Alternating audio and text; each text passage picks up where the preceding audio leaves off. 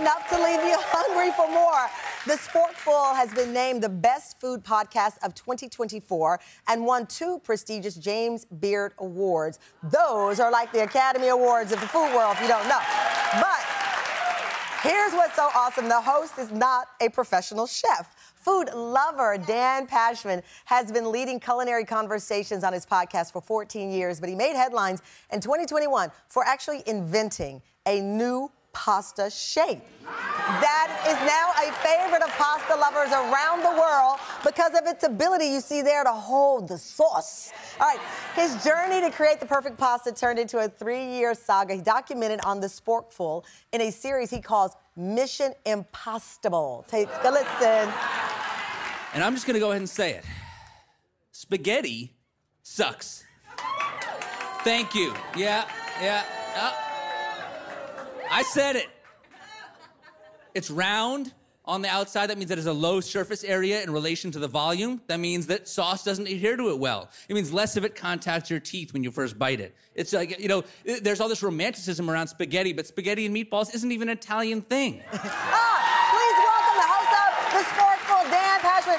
Okay, so on this journey, you said, like, spaghetti's not even an Italian thing. Spaghetti and meatballs is not an Italian thing. And spaghetti is, but it's just like, it's not that great. Right. I agree. I agree. Thank you, Tamron. Unless you're doing that movie where the little dog kisses. Yeah, but Lady and the Tramp, I don't know why else spaghetti's around. That movie should have taught us that spaghetti is a pasta shape that's only fit for dogs. Or for kissing. Yeah. Okay, tell me about the PB&J technique debate. Yeah, so look, it's a little controversial, but I like to do jelly on both sides. That way the peanut butter doesn't get stuck to the roof. That gentleman understands. That. Thank you, sir.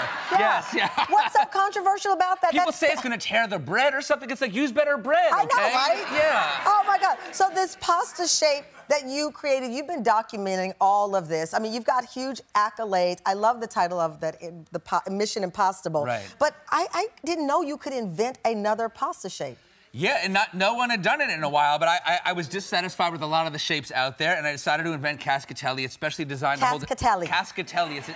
Yes, it's Italian for waterfalls. I love this. And it's now in stores around the country. Yes. And the sauce goes in between the 2 ruffles, which we'll see shortly, and it holds tons of sauce. It also has all different kinds of textures, which I think are especially delicious. I love that you're not a chef, but you're an eater like me. Even though I have a cookbook that's coming out in September, it's a love letter to my father, who was a great cook, and I learned to cook, but I am an eater. Right. Yeah, that's it. Right. And that's the motto of my podcast, The Sporkful. It's not for foodies, it's for eaters. It's for eaters. Yeah. So this is your unique pasta shape, and this recipe here was inspired by... That's right. So I have a new cookbook out. So when cascatelli came out, everyone's sending me pictures of what they're making with it. Yeah. And overwhelmingly, I saw tomato sauce, meat sauce, mac and cheese.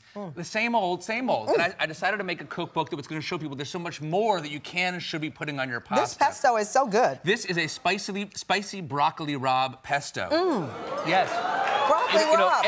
And you see, in the cascatelli pasta shape, you see how well it holds that sauce. Let me tell you. But this also shows you there's so many more pestos out there. The Genovese pesto we all know is not the only one. Pesto just means pounded. My cookbook has a formula that will show you how to take almost any combination of greens, cheeses, and nuts and turn it into a pesto. Okay, and this is a kimchi carbonara. Carbonara is my favorite. Yes. Favorite. I could eat carbonara every day. Same. But this is kimchi carbonara. Kimchi carbonara, I never had it. You saute the kimchi in the pan a little bit. It softens it a little. It takes a little bit of the spice away, but you still keep some of the spice. You get the rich creaminess of the raw beaten eggs. You get the guanciale in there. It's a classic You've ruined Italian my relationship, though, with spaghetti. Yeah. I hear you. But it works in this dish. It works in this dish. You get a little bit of spice, but not too much. I think it's phenomenal. Nice and smoky. Yeah. I can't talk. I'll take it from here, Tamron. So this is a dish that I invented for my cookbook. This came to me in a vision while I was driving. It's called pasta pizza.